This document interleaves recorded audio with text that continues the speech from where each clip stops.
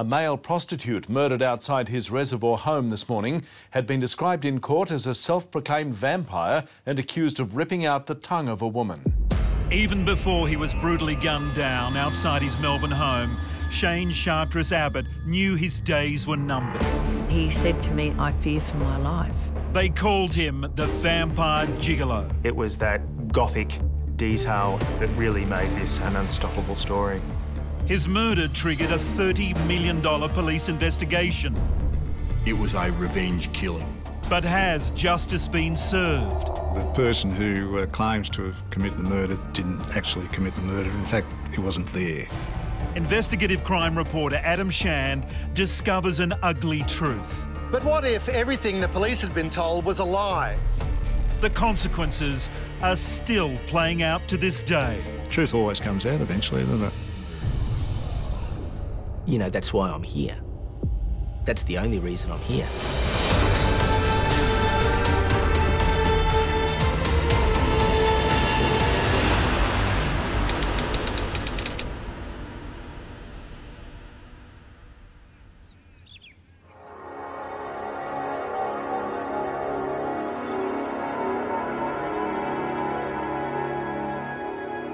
This is the final resting place of Shane Chartres-Abbott, the so-called Vampire Gigolo. 7 years ago, I began looking into his case, and to my surprise, I found a man that was denied justice not once, but twice. The investigation into his murder was a complete travesty, which exposed the rotten heart of justice in Victoria. Officially, the case is solved. There is a man in jail for Shane's murder. Unfortunately, in my opinion, it's the wrong man.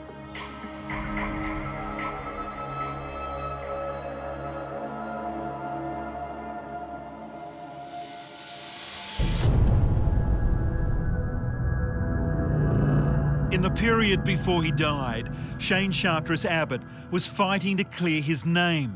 He was a male prostitute, but he was accused of a bizarre and heinous attack on a client we will call Penny, as we can't name her for legal reasons. Now, she doesn't recall anything about the attack because she says she fell asleep and she woke up with these horrific injuries, and the injuries are horrific. She's got lacerations, she's got cuts, there's evidence of rape, and perhaps most intriguingly, you've got this very particular injury to her tongue, where part of her tongue looks like it's been missing. And there's other cuts and injuries that would be consistent with a particularly nasty sadomasochistic assault.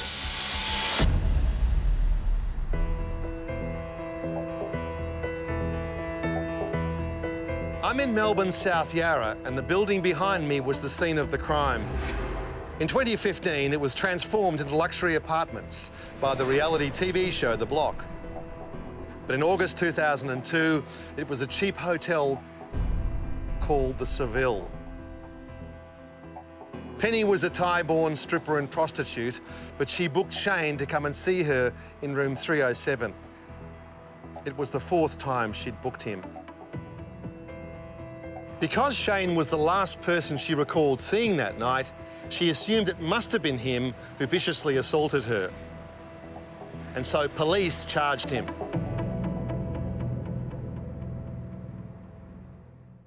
He just looked at me really, like, directly, you know, the most direct gaze I think I've ever encountered, and just said, "I didn't do it."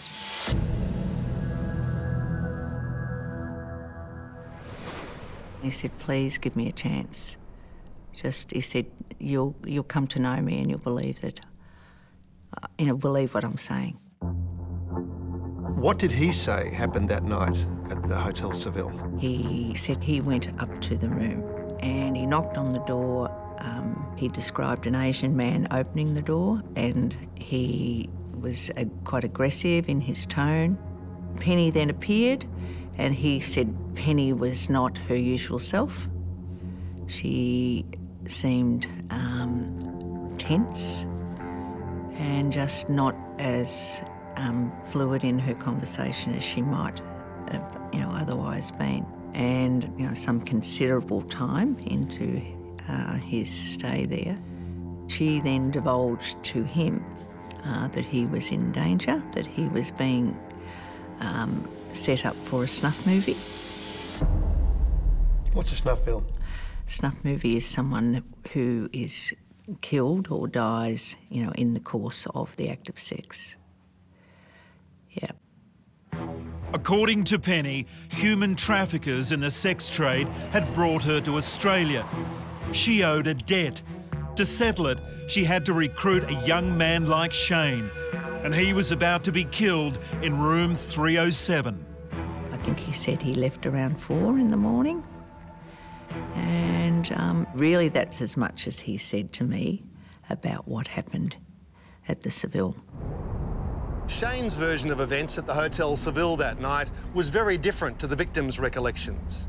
She sensationally told police that Shane had claimed to be a 200-year-old vampire that needed blood to survive. The media quickly dubbed him the vampire gigolo. It was that sort of gothic detail added to the gruesome nature of the crime that really made this an unstoppable story.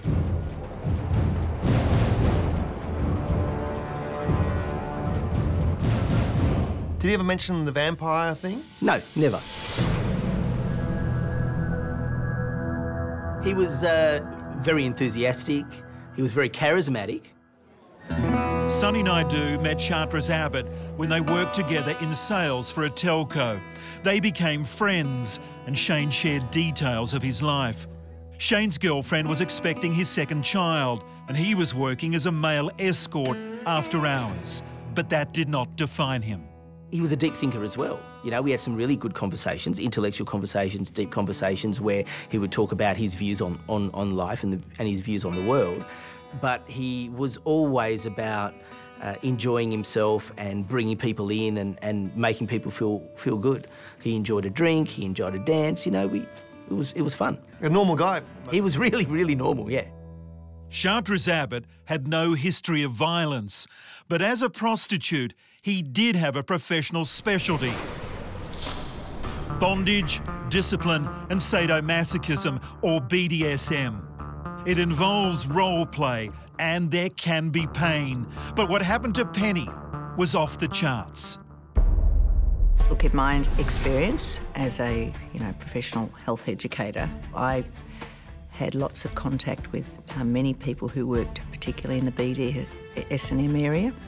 I visited a lot of the places they worked at, and I've never encountered anything, that would come anywhere near that level of, horror, really. He told you that as far as he was concerned, he'd just done what he was paid for, and then left the scene, and she was perfectly fine. She was perfectly fine, yeah. So he must have been completely mystified that he was now being charged with this heinous assault and mutilation. Well, he was. I mean, he was mortified, as you could imagine. He was scared. He was very, very scared. He was wondering, he didn't know what was going to happen. He was also starting to get really paranoid as well. Shane wrote some personal notes while he was preparing for his trial, and I've got them. In them, he writes, "I'm the fall guy for someone else. I have no motive, except they're only able to say B&D, bondage and discipline, gone wrong. Someone else was in that room. Someone else raped Penny and beat her and left her for dead." As Shane tried to understand the situation he was in, he began to feel a conspiracy was afoot. We're talking about people in very high places. We're talking about judges, we're talking about police, we're talking about politicians. That had some involvement that also included the production of snuff films. Yes. He would often say to me, "Sandra, this is, bigger than Texas. We're not talking about a deck of cards, we're talking about 12 decks of cards." I remember one of the last times I saw him, he was whispering, and we were in a place there was no one around, and he was whispering to me, and he said that he believes he's being followed, and he said 2 people are following him. And I said, "Well, how do you know?" And he said, "Well, I've noticed them at my house, and I've noticed them in the city." Did he say his life was in danger? He believed so, yeah. Despite his fears, Chartres-Abbott was determined to give evidence at his trial. He was very keen to exonerate himself, and the day before he died, we were leaving the court. Shane was just in front of me and the police were behind me, and he said, "You wait till tomorrow when I get up in the box." He said all the jigsaw pieces will come together. And I know that one of the police heard that. It was very audible. And, you know, I was talking to Shane and he said, "Sandra, I'm being eyeballed." And there was a small cluster of police just across on the pavement, and I looked and they were eyeballing him. And he said to me at that point, "I fear for my life." And I said to him, "No one's ever been killed in the midst of a county court trial. You know, you'll be fine." And he was killed the next morning. Next. Shane Chartres-Abbott had been standing out the front of his reservoir home when he was ambushed. But why is a prime suspect left alone? He doesn't have to answer one question.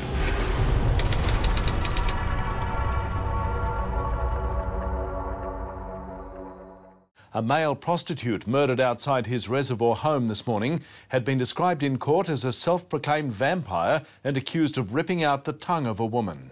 Shane Chartres-Abbott had been standing out the front of his reservoir home with his girlfriend when he was ambushed. The house in Reservoir where Shane lived with his girlfriend Kathleen has been demolished. But you would have thought when Victoria Police began a murder investigation, they'd start with a motive. Who'd want to kill a sex worker who was about to spill the beans on a massive sex conspiracy? What about a straight revenge murder plot? Someone close to Penny, the woman who was attacked by Shane apparently the previous year.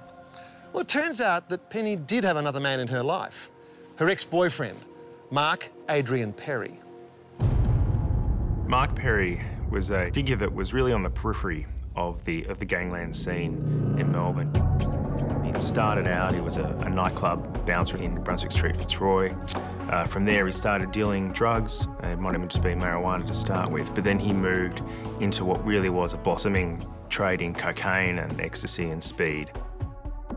As he was, working his way up in that scene, he met Penny, who was then an exotic dancer at one of the early strip clubs that had popped up in Melbourne when all the liquor laws were deregulated. And they started this sort of unlikely relationship.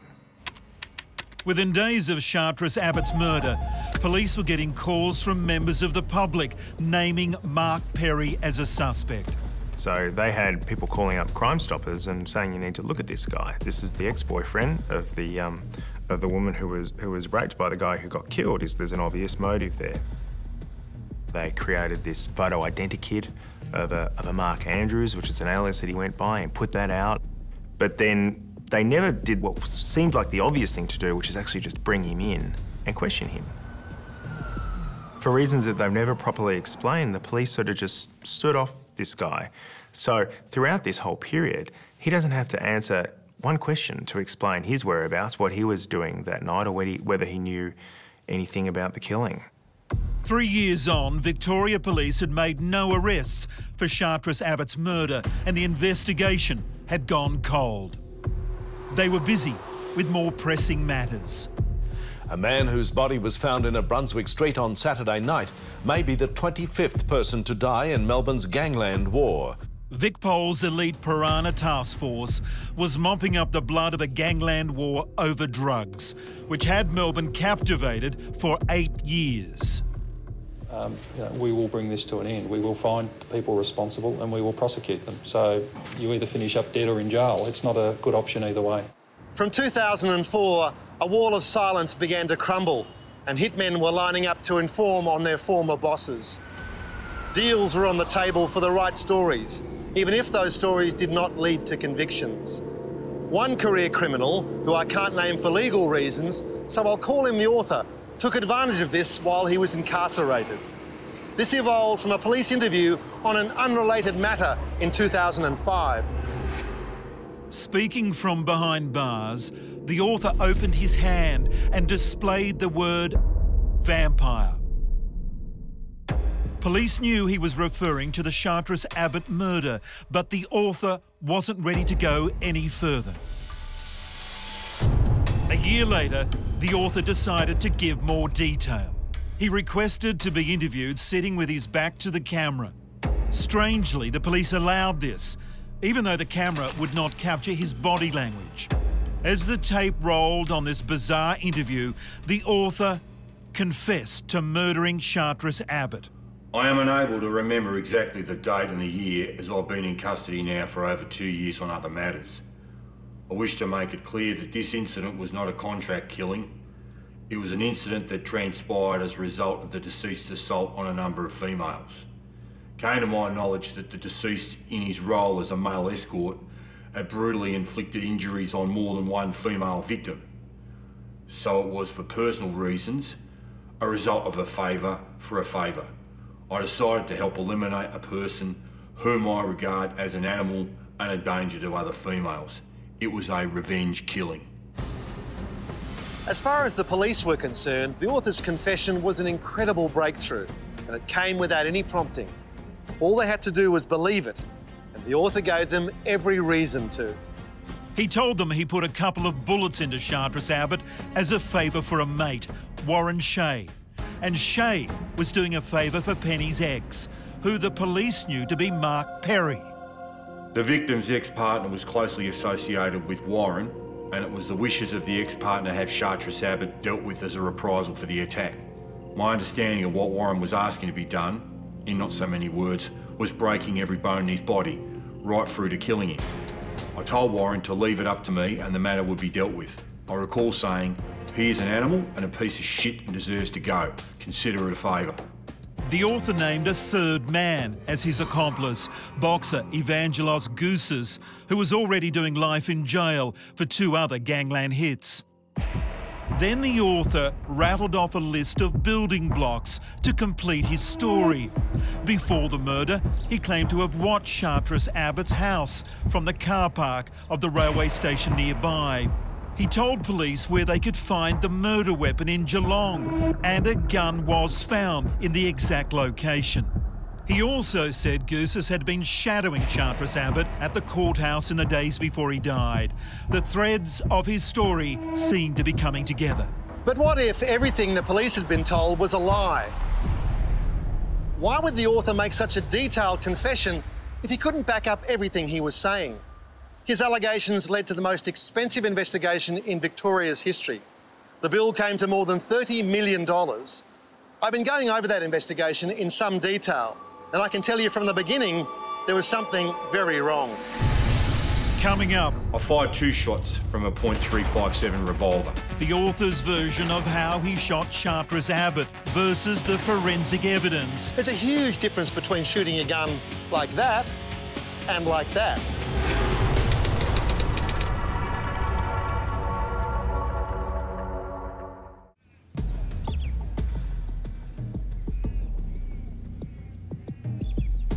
In 2006, the author, who we can't name for legal reasons, confessed from behind bars that he'd killed Shane Chartres-Abbott.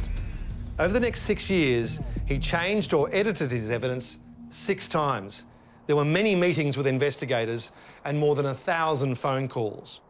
It took an extraordinary amount of massaging to get the author's version of the murder to stand up. This should have been a warning signal for the police, but apparently it was not. The police even kindly supplied the author with a street directory to help him recall the street where he'd killed Shane, but that just produced more problems. I have looked in the Melways today and I'm able to recall and describe the street where the deceased lived, which is Howard Street Reservoir. I've also been able to recall the getaway route as described yesterday. The author said he observed Shane's house from this train station car park before the murder. That sounds okay when you look at the area on a street directory, but in reality, the house is behind this workshop on the corner. You simply can't see the house. But there was also another problem with his recollection of the murder. I fired 2 shots from a .357 revolver and I made sure both hit the mark. With the first shot, I was aiming for his chest, and the second, I presume, it was around the head and neck area. It's hard to say, as his defensive reaction to being confronted by a firearm made his movements a little bit erratic. By that I mean he was kind of ducking. So the author's version, Shane Chartres-Abbott, is ducking, indicating the bullet probably would have gone in through well, it's actually hard to work out how you get the kind of wound that Shane Chartres-Abbott has and is established by forensics.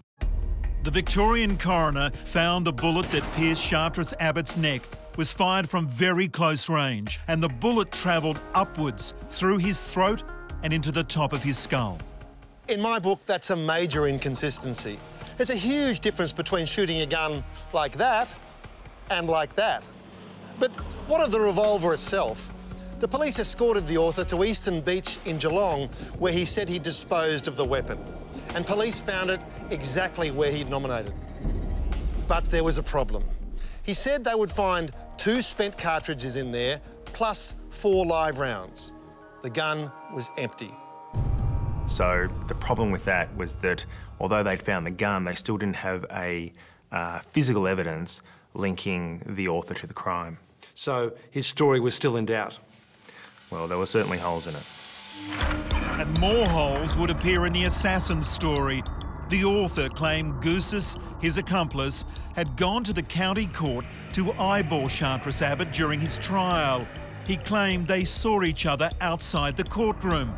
But what did the evidence say? When they looked at the CCTV footage, they did find an image of someone that perhaps could be Ange Goosis, but really you couldn't be sure. Once again, something that the author had promised didn't quite stack up. An element of doubt should have been creeping into the investigation by now. But senior police had a powerful reason to go along with the author. In his second statement of 2006, he revealed new allegations. He threw serving police officers and past officers into the frame for the murder of Shane. It's fair to say that afternoon was the beginning of the end for your police career. Well, as it turned out, yes, that's true. Peter Lawler worked for Victoria Police for 28 years. On June 4, 2003, he was working at Param Police Station. At 4 p.m, 7 hours after Chartres-Abbott was murdered, the author walked in the door. My memory of that day is that he couldn't make the time that was agreed to. He was running late, so we organised, rescheduled for later that afternoon. Turned up, I executed the warrant and set a court date, and he left the police station. 3 years on, the same person made a statement saying that the execution of the warrant was part of a plan to provide an alibi for the execution of a guy called Chartres-Abbott, who was better known as the Vampire. Had you ever heard of that name before? No.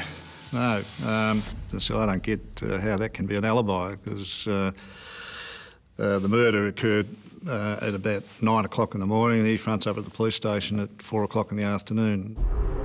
The author's allegation was obviously doubtful, as was his claim that he had paid a cash bribe of $1,500 to Peter Lawler at the station, potentially in view of other police officers. Regardless, Lawler was hauled before the Office of Police Integrity in relation to the alibi and bribery claims, and one other shocking claim that would destroy his career. What was the detail of that allegation? Well, the detail was that I had supplied the address to the person who claims to have killed Shane Chartres-Abbott. Yesterday, a senior Victorian officer, Detective Sergeant Peter Lawler, was suspended from the police force. He's being investigated for allegedly giving a hitman the address of his target, a male prostitute gunned down in June 2003. After the break, more carnage as the author continues to take aim. He's in the game and he's running the show. Never made sense at the time, and it makes less sense now.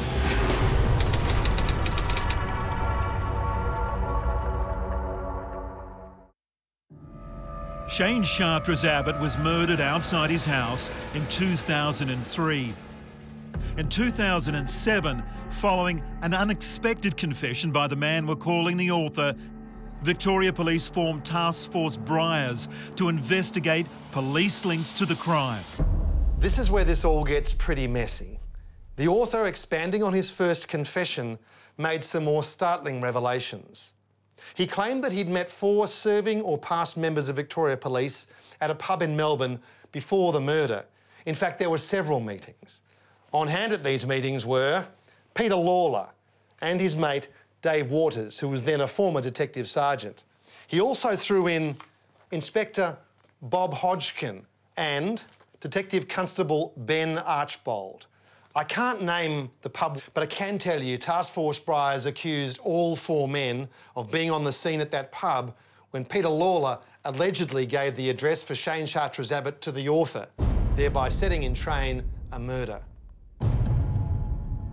What role did they say you had in that conversation? I was present and a party to the conversation. Can you think of anything more ludicrous than a whole bunch of coppers sitting around with a well-known informer and crim discussing a contract that he was about to take? It just doesn't make sense. It never made sense at the time, and it makes less sense now. When Ben Archbold was accused of being party to the conversation, he retrieved his diary and checked the date. I had to think for a moment, and then I was able to realise that I had a watertight alibi. And what was that? I was on Big Brother. I had audio, I had CCTV, and I had 24-hour surveillance of me. And it was great to be able to get them off my premises. And I escorted them out and said goodbye. I haven't seen them since. As for Robert Hodgkin, the author didn't know his name, only that there was an older man at the pub, an inspector of police. It seems your only qualification for involvement in this was the fact that you were friends with David Waters and Peter Lawler. That's right, yeah.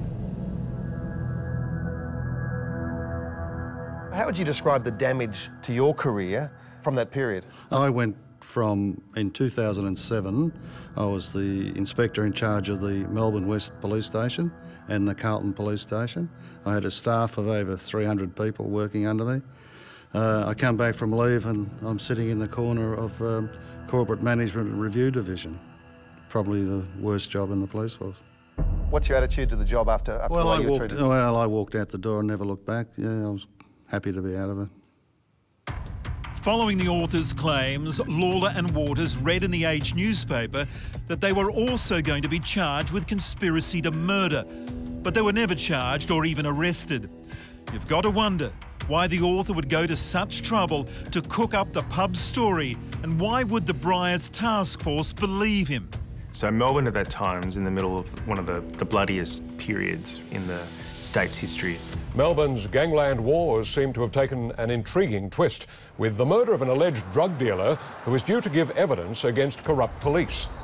You've got criminals dying at an alarming rate, and one of the storylines that kept coming up, there was a connection between police and what was happening in terms of the murder. So this view that police were actually involved in some of the killing that was going on. Victoria needs an independent, broad-based anti-corruption commission, and we call on the Victorian government to establish such a commission. When the author wrote vampire on his hand in the bold letters, they thought that this was their moment where, rather than being subject to a royal commission, they would be able to prove for themselves a link and get rid of whatever vestiges of corruption there were within their ranks. About 6 months ago, detectives from the Piranha Task Force received information suggesting there may be a link between police corruption and the organised crime murders. As soon as we received that information, we set up 2 task forces to investigate the allegations. Operation Briars was one of the task forces established by the Deputy Commissioner of Police, Simon Overland. It is very, very difficult to stop this sort of crime from occurring. It's planned in secret, it's executed in secret, and ultimately we will bring this to an end. We will find the people responsible and we will prosecute them. In some ways, it's a career opportunity. He's been touted as the next Chief Commissioner. And he uses a phrase which has now become legendary to describe what this evidence means to him. What does he say? Yes, he calls it the showstopper. So the author realises he's got a lot of power, a lot of levers over the police. Well, he knows this is what they want, this is what they prize, pretty much more than anything. He knows that it'll put him in the driving seat of what comes next in terms of negotiating with police, whether it's perks for himself in jails, whether it's being able to sort of manipulate situations where he's able to settle old scores out of jail. Basically, he's in the game and he's running the show. What's the outcome to him? So he's already serving a lengthy sentence for other crimes when this happens. But if you like, this is one he gets to do for free. He pleads guilty out of the blue to a murder, yet as a consequence, he doesn't have to spend a single additional day in jail. By 2007, the police renewed their interest in Mark Perry. He was the ex-boyfriend of Penny, the woman Chartres-Abbott allegedly assaulted and raped in 2003. This gave Perry a strong motive to exact revenge. In fact, the author told police that he'd murdered Shane for a mate of a mate, Perry's ex, though he didn't know him as Perry. 4 years later, the police still hadn't brought Perry in for questioning, but they did have him under surveillance, which at times was nothing short of farcical. There was one desperate attempt to bug him at a cafe on the Gold Coast when he meets Warren Shea. Could you describe what happened there? The police have set up a bit of a surveillance sting, and they've got these microphones embedded in the salt and pepper shakers. But it doesn't work out. The bugs don't transmit what they're saying. So then you have this slapstick moment where Steve Abrahart, who's a senior investigator working on the Bryce task force, he positions himself sort of surreptitiously on the next booth, and he's kind of leaning back and trying to listen to these guys as they're having their conversation. The problem is you've got music going and the clatter of plates and knives and forks and everything else. So in the end, they just get a few sort of snippets of the conversation that don't really help them in their investigation. This was the last chance they had with Mark Perry for years. It was. They lost sight of him pretty soon after he left the cafe for I think it was about 6 years, where he was on the run and became Australia's most wanted man. This is Mark Perry, the man Victoria Police so badly want that they're offering $1 million to get him. Police surveillance video shows him at an airport in 2005 and at a Melbourne service station in 2007. But soon after investigators shot these images, Perry somehow became aware he was being tracked and he disappeared. They thought he'd gone over to Thailand. They thought, given his connections over here, that would be the obvious place to hide. So a lot of the expense that they clocked up was they had people on full-time surveillance in Thailand, keeping an eye out for Mark Perry, but of course, he was nowhere near there. In fact, Perry had moved to Perth, where he was hiding in plain sight. He lived this very kind of frugal life where he rode a bike around Perth, he worked menial jobs for cash, he paid rent in cash, he didn't have a mobile phone, he didn't use a credit card. So it's really like something out of a John Grisham novel where he just kind of, you know, lived entirely off the grid and avoided anyone noticing him for many years. Perry's life on the run finally came to an end in 2013 when he bumped into an old friend from Melbourne who perhaps, with the $1 million award in mind, lured him into a photo booth. The photo found its way to police, and soon after, Perry was caught in Perth. Victoria Police has already successfully applied for Mark Adrian Perry to be extradited to face charges over the 2003 murder and is expected to face the Melbourne Magistrates Court on Friday. After the break, Mark Perry's sensational confession. He tells her that he's the one that killed Shane Chartres-Abbott. But will Perry's confession change the direction of the police investigation?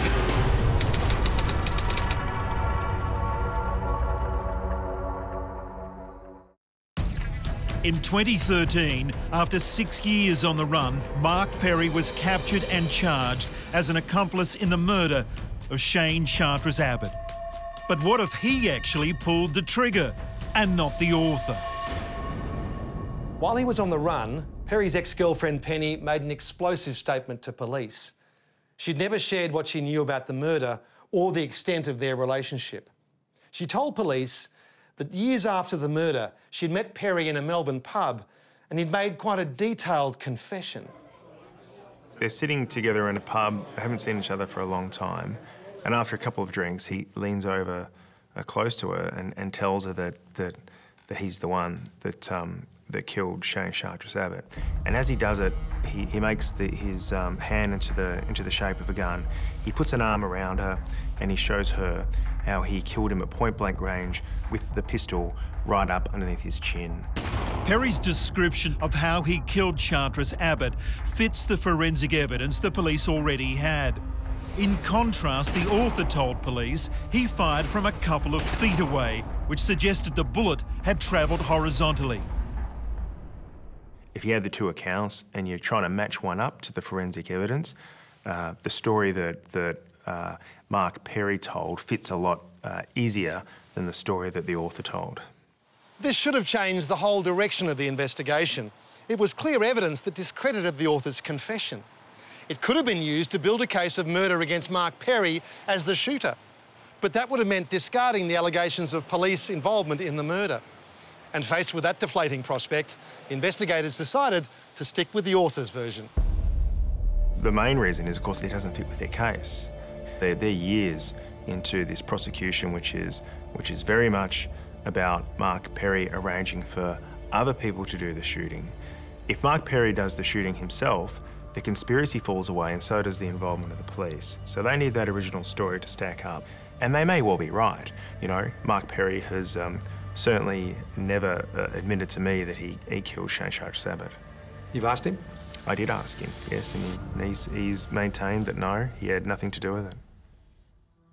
Other than Penny's word, there was no evidence to suggest that Mark Perry killed Shane Chartres-Abbott. However, in 2014, 11 years after Chartres-Abbott was gunned down, Perry, Goosis and Shea went on trial for the murder. Waters and Lawler were suspects, but they were never charged. The star witness for the prosecution was the author, the man who'd already been convicted for the killing. But on the day he was due to give evidence from jail via video link, he refused to come out of his cell. So there's this crisis then. The senior detective on the case is sent to the location where the author's being kept, and he has to basically convince this guy to turn up and give this evidence that he's been promising for the last 6 years. When the author finally gave evidence, he faced a searing 10-day examination by the barristers for all three of the accused. During the trial, the defence team found 23 instances of evidence which was exculpatory. That is that he would say something, they would go and investigate it and interview people and find that no, that didn't occur at all. In the end, the Crown case collapsed under the weight of its own contradictions. The author was asked to reaffirm what he told the police in his statements, that he'd killed Shane Chartres-Abbott as a favour to Warren Shea, who was a mate of Penny's ex. Back in 2006, the author seemed in no doubt about what Warren Shea had wanted him to do. My understanding of what Warren was asking to be done, in not so many words, was breaking every bone in his body, right through to killing him. I told Warren to leave it up to me and the matter would be dealt with. I recall saying, he is an animal and a piece of shit and deserves to go. Consider it a favour. So having said that Warren Shea wanted Chartres-Abbott killed, the author recants on that crucial piece of evidence and says that, to the best of his recollection, Warren Shea only wanted him hurt. The judge says, now what do you mean by that when you say you want him hurt? And he said, well, it's anything from a beating to breaking every bone in his body, but not killing him. So the whole murder conspiracy vanishes at that point. It was only a matter of time before the jury handed down its verdict. Not guilty. Walking free. Warren Shea and Mark Perry leave the courtroom and life in custody behind them. Co-accused Evangelos Goosis was also acquitted. There were handshakes between the three men in the dock, cheers and applause as the jury read out its verdicts one by one.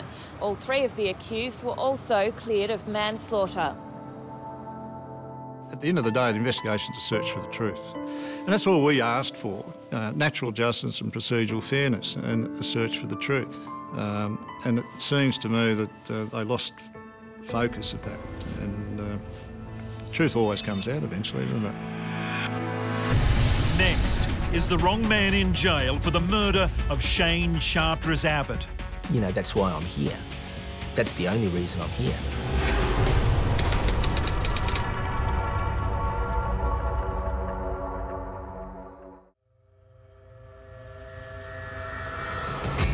"11 years after Shane Chartres-Abbott was gunned down in the front yard of his home, 3 of the men accused of his murder were found not guilty. I'm sure Mr. Perry appreciates his freedom. Thanks very much. The case raised more questions than it answered. The author had claimed to have killed Shane Chartres-Abbott, but the police spent years trying to stand up his evidence and failed. It might have all been different had they believed Penny's evidence and returned to the man who had the motive. Instead, they allowed the author to railroad a murder investigation. Well, let's state for the record that the person who claims to have committed the murder didn't actually commit the murder. In fact, he wasn't there. When you're training, going through detective training school, one of the things they teach you is that the physical evidence never lies. Mr. Chartres-Abbott was shot under the chin at very, very close range because of the gunshot residue and the tattooing, where that's not what the author said he did, how he did it. I fired 2 shots and I made sure both hit the mark. With the first shot, I was aiming for his chest, and the second, I presume, it was around the head-neck area. His description of how it occurred was at odds with the forensic evidence. Now, if they had have conducted the inquiry along the lines of the established principles of investigation, they would have knocked this out within a month. But as it turned out, it took many years, a lot of money, $30 million, we think, and for what purpose? If you can imagine the author, the day that he wrote The Vampire on his hand and he started this whole thing, it was just like this kind of brick being dropped into the pond. The concentric circles sort of went out and they just enveloped all these people over the years, and there was a huge human toll well beyond the murder of Shane Chartres-Abbott. This is a story that's deeply affected so many lives. Nearly 2 decades on from Shane's murder, the pieces are still being picked up. Let's take a look at the main players and see where they ended up. The author went straight back to jail after the trial to serve out his other life sentence. He has informed the state that he will not seek parole and intends to die in prison. Evangelos Goussis also went back to jail, where he is serving 2 life sentences. Warren Shea returned home to his family after serving a 2-year sentence for refusing to answer questions at the Australian Crime Commission. Mark Perry has declined to tell his side of the story. Penny is married with 2 children and is living in Melbourne. Simon Overland achieved his ambition of becoming Victoria Police Chief Commissioner, but was later forced to resign. Detective Ben Archbold left Victoria Police and retrained as a lawyer. Detective Inspector Robert Hodgkin got his retirement badge from Victoria Police, but he never received an apology for being dragged into the web woven by the author. That leaves the accused police, David Waters and Peter Lawler. We're not suggesting that any police were involved in the murder, but in the eyes of the law, they're still persons of interest in the murder of Shane Chartres-Abbott. To this day, I'm a persona non grata as far as Victoria Police goes. If any member wants to associate with me, they've got to fill out what's called a declarable declaration and present it to his superior officer. How does it sit with you? I mean, you've got a lot of friends in the force. How does it sit? Well, look, I know I haven't done it. At the end of the day, what matters is what my friends and family think. As for the rest, I don't really give a damn.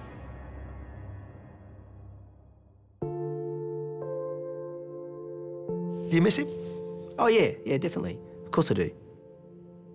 He was a great guy. He was a fun, caring guy, you know? And if there's an opportunity to rewrite the story a little bit or to give a new perspective on things, then I'm happy to do it, you know, because I think it's only just that people don't think of him in that way. You know, that's why I'm here. That's the only reason I'm here.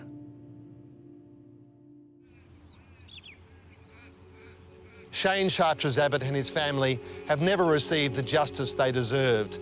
He died before the end of his trial, and the investigation into his murder was completely unsatisfactory and will remain so until the author finally comes clean and confesses that his confession was just one big lie from beginning to end.